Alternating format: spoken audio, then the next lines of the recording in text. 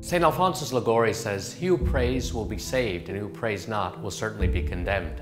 And if God is lost, all is lost."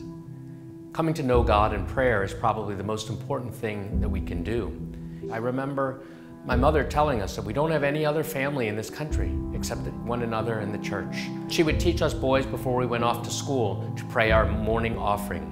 At the conclusion of the morning offering, then she'd add on other prayers. Pray that you grow up to be good boys, tall boys, and doctors. I pray that you stay united and that you love and respect your parents. Pray that you don't put your mother in the home of the aged, and so on and so forth. And so we prayed a lot as children. My father, too, was a man of prayer. He was a physician, and in those days we could go to the hospital to visit him, and we'd either find my father in the library or in the chapel, praying for his patients. And little by little, I began to understand what my father was doing on his knees. He was speaking heart to heart with God. What my mother was doing when she had her book full of prayers and looking at the statue of the Virgin. She was asking Mary to look over her children and grandchildren and had a heart-to-heart, a sincere, authentic conversation with God.